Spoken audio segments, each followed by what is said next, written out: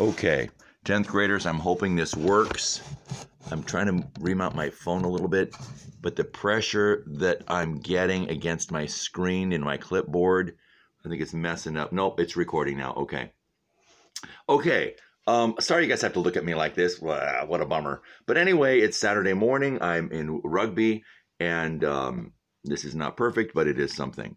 A couple of thoughts about what we read yesterday. It was a little hard for me to read, but a couple of notable items. One is that I think it's interesting that the kids learned the nature of the crime that the black men that their father's defending. They learned it in the context of the black church. I think that's interesting that it was blacks that told him what it was, and that even though especially the girl doesn't understand, the narrator, Scout doesn't understand, it's that context. Interesting to hear, you see how the preacher insisted that everybody stay until they get the money that they needed, but they are trying to support his family, even though they're nervous to spend much time because of the nature of the accusation. Everybody's nervous about that. The other thing was kind of strange is that when Aunt Alexandra comes, I think she's putting pressure on her brother Atticus to try and, help these kids realize they're Finches, and this is they've got a legacy and kind of this family pride thing. And she's kind of whacked out, a wacko job, I think, but she's got this sense of Finch pride, and these kids need to know it, okay? And Atticus tries to enforce it a little bit, and then realizes the kids, it startles the kids. He's talking in ways that don't make sense. He's not one to kind of go the proud of yourself, proud of your family route. He's more humble than that. And so it's that last chapter, chapter 13, ended with the kids being uncertain. Why is their dad behaving this way? And he kind of came to his senses, I think, by the end of the chapter. Anyway, we're on to chapter 14. I'm thinking I have storage in this phone, so I should be good. So I've already talked for 2 minutes. All right, okay, here we go. Chapter 14. Although we heard no more about the Finch family from Aunt Alexandra, we heard plenty from the town. On Saturdays, armed with our nickels, when Jem permitted me to accompany him, he was now positively allergic to my presence when in public. We would squirm our way through sweating sidewalk crowds and sometimes hear, "There's his chillin'," or "Yonder's some Finches." Turning to face our accusers, we would only see a couple of farmers studying the enema bags in the Mako drugstore window, or two dumpy countrywomen in straw hats sitting in a Hoover cart. So people are kind of talking about these kids when they come by, because their father's defending this black man is starting to gain some notoriety, and so these people are commenting about this when they see the kids. "They can go loose and rape up the countryside for all of them who run this country care," was one obscure observation we met head-on from a skinny gentleman when he passed us, which reminded me that I had a question to ask Atticus. Okay, let me repeat that quote again. This is an accusation a man is making about black people, I think. "They can go loose and rape up the countryside for all of them who run this country care," was one obscure observation we met head-on from a skinny gentleman when he passed us, which reminded me that I had a question to ask Atticus. "What's rape?" I asked him that night. Atticus looked around from behind his paper. He was in his chair by the window. As we grew older, Jem and I thought it generous to allow Atticus 30 minutes to himself after supper. He sighed and said, "Rape was carnal knowledge of a female by force and without consent." "Well, if that's all it is, why did Calpurnia dry me up when I asked her what it was?" Atticus looked pensive. "What's that again?" "Well, I asked Calpurnia, coming from church that day, what it was, and she said to ask you, but I forgot to, and now I'm asking you." His paper was now in his lap. "Again, please," he said. I told him in detail our trip to church with Calpurnia.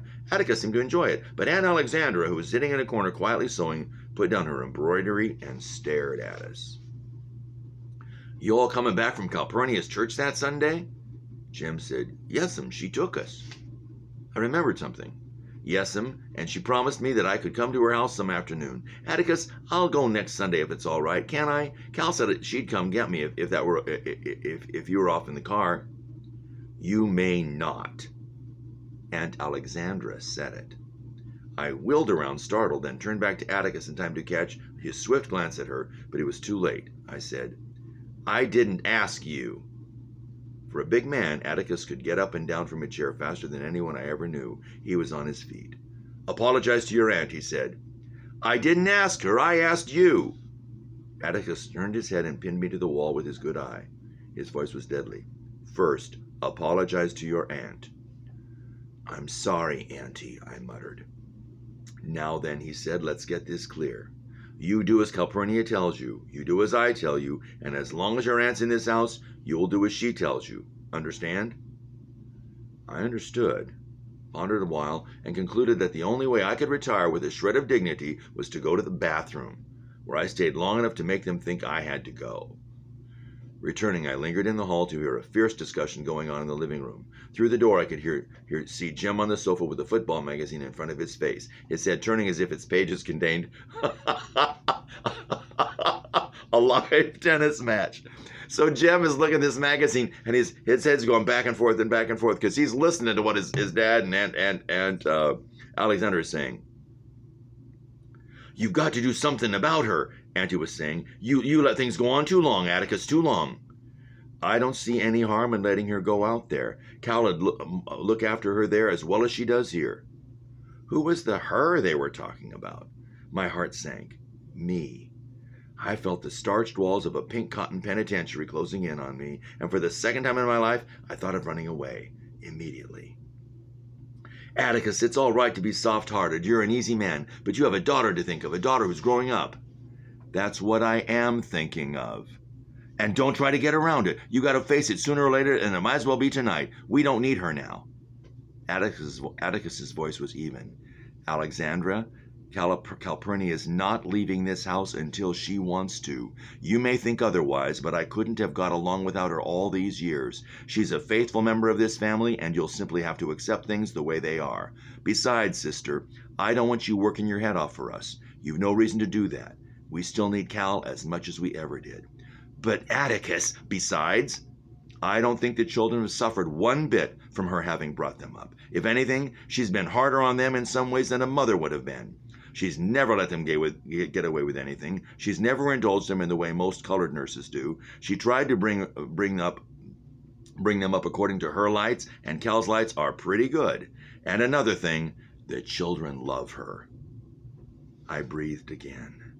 It wasn't me. It was only Calpurnia they were talking about. Revived, I entered the living room. Atticus had retreated behind his newspaper, and Aunt Alexandra was worrying her embroidery. Punk, punk, punk. Her needle broke the taut circle. She stopped and pulled the cloth tighter. Punk, punk, punk. She was furious. Jem got up and patted across the rug. He motioned me to follow. He led me to his room and closed the door. His face was grave. "They've been fussing, Scout." Jem and I fussed a great deal these days, but I had never heard of or seen anyone quarrel with Atticus. It was not a comfortable sight. "Scout, try not to antagonize Auntie. Hear?" Atticus's remarks were still rankling, which made me miss the request in Jem's question. My feathers rose again. "You trying to tell me what to do?" "Nah, he's got a lot on his mind now without us worrying him." "Like what?" Atticus didn't appear to have anything especially on his mind. "It's this Tom Robinson case that's worrying him to death." I said Atticus didn't worry about anything. Besides, the case never bothered us except once a week, and then it didn't last. "That's because you can't hold something in your mind but a little while," said Jem. "It's different with grown folks. His maddening superiority was unbearable these days. He didn't want to do anything but read and go off by himself. Still, everything he read he passed along to me, but with this difference. Formerly, because he thought I'd like it. Now, for my edification and instruction. So she's feeling like Jem is kind of moving up above her, treating her more like a little kid, like she's like he's the adult. Gee, crawling hova, Jem. Who do you think you are?" "Now, I mean it, Scout." No, she's saying this, okay. "Gee, crawling hova, Jem, who do you think you are?" "Now, I mean it, Scout. You antagonize Auntie, and I'll spank you." With that, I was gone. "You damn morphodite, I'll kill you." He was sitting on the bed, and it was easy to grab his front hair and land one on his mouth. He slapped me and I tried another left, but a punch in the stomach sent me sprawling on the floor. It nearly knocked the breath out of me, but it didn't matter because I knew he was fighting. He was fighting me back. We were still equals. "Ain't so high and mighty now, are you?" I screamed, sailing in again. He was still on the bed, and I couldn't get a firm stance, so I threw myself at him as hard as I could, hitting, pulling, pinching, gouging. What had begun as a fistfight became a brawl. We were still struggling when Atticus separated us. "That's all," he said. "Both of you, go to bed right now." "I said it, Jen. He was being sent to bed at my bedtime." "Who started it?" asked Atticus in resignation. "Jem did. He was trying to tell me what to do. I don't have to mind him now, do I?" Atticus smiled. "Let's leave it at this. You mind Jem whenever he can make you. Fair enough?"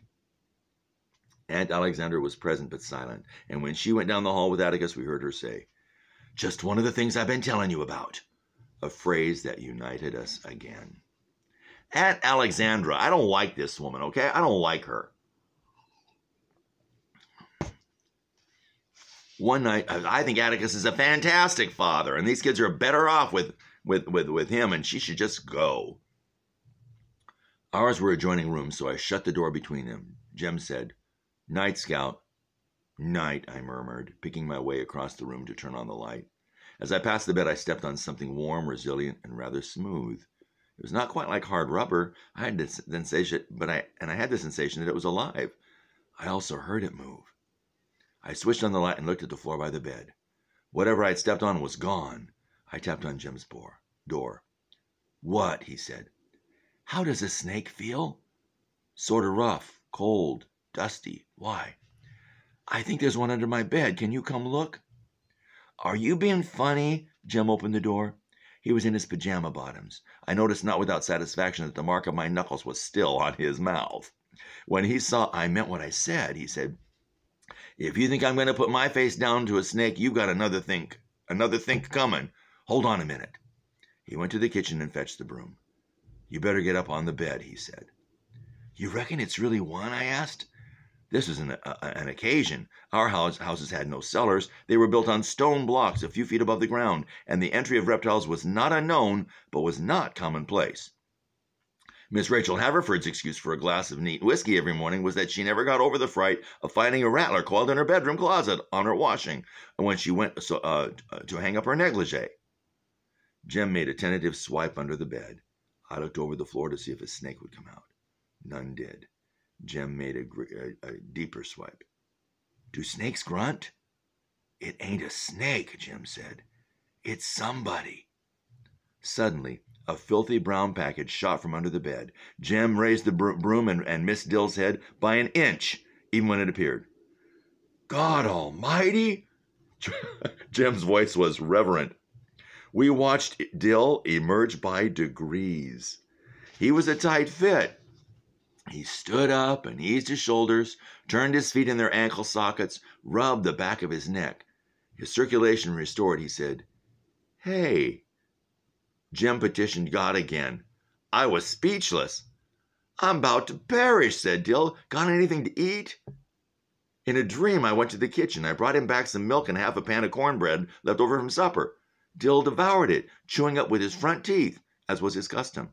I finally found my voice. "How'd you get here?" By an involved route. Refreshed by food, Dill recited this narrative, having been bound in chains and left to die in the basement — there were basements in Meridian — by his new father, who disliked him, and secretly kept alive on raw field peas by a passing farmer who heard his cries for help. The good man poked a bushel pod by pod through the ventilator. Dill worked himself free by pulling the chains from the wall. Still in wrist manacles, he wandered 2 miles out of Meridian, where he discovered a small animal show and was immediately engaged to wash the camel. He traveled with the show all over Mississippi until his infallible sense of direction told him he was in Abbott County, Alabama, just across the river from Macomb. He walked the rest of the way. This kid is good at making up stories, okay? "How'd you get here?" asked Jem. He had taken $13 from his mother's purse, caught a 9 o'clock from Meridian, and got off in Macomb Junction. He'd walked 10 or 11 of the 14 miles to make 'em, off the highway in the scrub brushes, unless the authorities be seeking him, and had ridden the remainder of the way clinging in the backboard of a cotton wagon. He had been under the bed for 2 hours, he thought. He had heard us in the dining room, and the clink of forks on plates nearly drove him crazy. He thought Jem and I would never go to bed. He considered emerging and helping me beat Jem, as Jem had grown taller. But he knew Mr. Finch would break it up soon, so he thought it best to stay where he was. He was worn out, dirty beyond belief, and home. They must not know you're here, said Jem. We'd know if they were looking for you. They think they're still searching at all the picture shows in Meridian? Dill grinned. You remember how he got some money and he wanted to go watch a bunch of movies? That's what he did. You ought to go let your mother know where you are, said Jem. You ought to let her know you're here. Dill's eyes flickered at Jem, and Jem looked at the floor. Then he rose and broke the remaining code of our childhood. He went out of the room and down the hall. Atticus, his voice was distant. Can you come here a minute, sir? Beneath its sweat-streaked dirt, Dill's face went white. I felt sick. Atticus was in the doorway. Notice she said that Jem rose and broke the remaining code of our childhood, meaning that when you're kids, you kind of keep secrets with each other, but this time he had to call in an adult, so he's no longer really a child with him anymore. Atticus was in the doorway. He came to the middle of the room and stood with his hands in his pockets, looking down at Dill. I finally found my voice. It's okay, Dill. When he wants you to know something, he tells you. Dill looked at me. I mean, it's all right, I said. You know he wouldn't bother you. You know you ain't scared of Atticus. I'm not scared, Dill muttered. Just hungry, I'll bet. Atticus's voice had its usual pleasant dryness. Scout, we can do better than a pan of cold cornbread, can't we? You fill this fellow up, and when I get back, we'll see what we can see. Mr. Finch, don't tell Aunt Rachel. Don't make me go back. Please, sir. I'll run off again. Okay, so he was at Aunt Rachel's. Okay, that's right. His aunt was up the street. Whoa, son, said Atticus. Nobody's about to make you go anywhere but to bed pretty soon. I'm just going over to tell Miss Rachel you're here and ask if you can spend the night with us. You'd like that, wouldn't you? And for goodness sake, put some of the country back where it belongs. The soil erosion's bad enough as it is. So what he's saying is you're filthy dirty. You got to go clean up, okay? You got dirt everywhere. Dill stared at my father's retreating figure. He's trying to be funny, I said. He means take a bath. See there? I told you he wouldn't bother you. Jem was standing in a corner of the room looking like the traitor he was. Dill, I had to tell him, he said. You can't run 300 miles off without your mother knowing. We left him without a word. Dill ate and ate and ate. He hadn't eaten since last night. He used all his money for a ticket, boarded the train as he had done many times, coolly chatted with the conductor, to whom Dill was a familiar sight, but he had not the nerve to invoke the rule on small children traveling a distance alone. If you've lost your money, the conductor will lend you enough for dinner, and your father will pay him back at the end of the line. So normally they wouldn't let a child travel by himself, but he figured this kid must have lost his money, so there we go. Dill made his way through the leftovers and was reaching for a can of pork and beans in the pantry when Miss Rachel's Jesus went off in the hall. I love how she says it.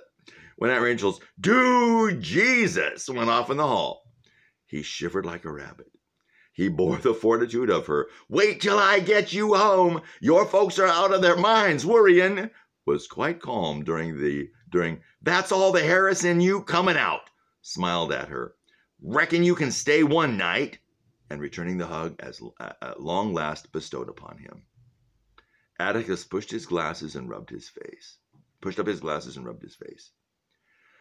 Your father's tired, said Aunt Alexandra, her first words in hours, it seemed. She'd been there, but I suppose struck dumb most of the time. You children get to bed now. We left them in the dining room, Atticus still mopping his face. From rape to riot to runaways, we heard him chuckle. I wonder what the next 2 hours will bring. So he's got this case, of course, so that's the rape. And the kids fighting, that's the riot. And now Dill shows up, the runaway. He is so calm. This Atticus is so calm. Man, I got to take a page out of his playbook. He stays calm. I don't know what I would do. But his calm demeanor really helps calm everything else down. And puts things where they need to go. Okay. Since things appear to have worked out pretty well, Dylan and I decided to be civil to Jim. Besides, Dylan had to sleep with him, so we might as well speak to him. I put on my pajamas, read for a while, and found myself suddenly unable to keep my eyes open. Dylan and Jim were quiet. When I turned off my reading lamp, there was no strip of light under the door to Jim's room. I must have slept a long time, for when I was punched awake, the room was dim with the light of a setting moon. "Move over, Scout." "He thought he had to," I mumbled. "He thought he had to," I mumbled. "Don't stay mad with him." Dill got in bed beside me. "I ain't," he said. "I just wanted to sleep with you. Are you waked up?" By this time I was, but lazily so. "Why'd you do it?" No answer. I said, "Why'd you run off? Was he really hateful, like you said?" "No." "Didn't you all build the boat like you wrote you were gonna?" He just said we would. We never did. I raised up on my elbow, facing Dill's outline. "It's no reason to run off. They don't get around to doing what they say they're gonna do half the time." That wasn't it. They just wasn't interested in me. That was the weirdest reason for flight I've ever heard. "How come?" "Well, they stayed together all the time, and when they were home even, they'd get off in a room by themselves." "What'd they do in there?" "Nothing, just sitting and reading, but they didn't want me with them." I pushed the pillow to the headboard and sat up. "You know something? I was fixing to run off tonight because they all were. You don't want, because they all, I'm sorry. You don't mean to do anything. I was fixing to run off tonight because there they all were. You don't want them around you all the time, Dill." Dill breathed his patient breath, a half sigh. "Good night. Atticus is gone all day and sometimes half the night and off in the legislature and I don't know what. You don't want them around all the time, Dill. You couldn't do any more if they were." "That's not it." As Dill explained, I found myself wondering what life would be if Jem were different, even if it was from what he was now. What I would do if Atticus did not feel the necessity of my presence, help, and advice. Why, he couldn't get along a day without me. Even Calpurnia couldn't get along unless I was there. They needed me. "Dill, you ain't telling me right. Your folks couldn't do without you. They must be just mean to you. Tell you what to do around about that." Dill's voice went on steadily in the darkness. "The thing is, what I'm trying to say is, they do get on a lot better without me. I can't help them any. They ain't mean. They buy me everything I want, but it's now you've got to go play with it. You got a room full of things. I got you that book, so go read it." Dill tried to deepen his voice. "You're not a boy. Boys get out and play baseball with other boys. They don't hang around the house worrying their folks." Dill's voice was his own again. "Oh, they ain't mean. They kiss you and they hug you good night and good morning and goodbye and tell you they love you. Scout, let's get us a baby." "Where?" "Remember they're going to get married? Now he wants to have a baby." There was a man Dill had heard of who had a boat that he rowed across a foggy island where all these babies were. You could order one. "That's a lie. Auntie said God drops him down the chimney. At least that's what I think she said." For once, Auntie's diction had not been too clear. When she tried to explain where babies come from, she kind of mumbled and said, "Oh, they come down a chimney," or something like that, okay? She didn't know what to say, okay? "Well, that ain't so. You get babies from each other, but there's this man, too. He has all these babies just waiting to wake up. He breathes life into them." Dill was off again. Beautiful things floated around in his dreamy head. He could read 2 books to my 1, but he preferred the magic of his own inventions. He could add and subtract faster than lightning, but he preferred his own twilight world, a world where babies slept, waiting to be gathered like morning lilies. He was slowly talking himself to sleep and taking me with him.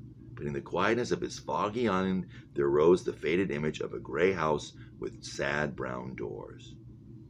"Dill? Why do you reckon Boo Radley's never run off? Dill sighed a long sigh and turned away from me. Maybe he doesn't have anywhere to run off to. Interesting. Interesting that as they're going to sleep, she thinks of Boo Radley. Because Dill's always interested in the Boo Radley, and that's kind of what she thought of as they're going to sleep. Okay. You guys, I'm going to stop this one now and get it downloaded.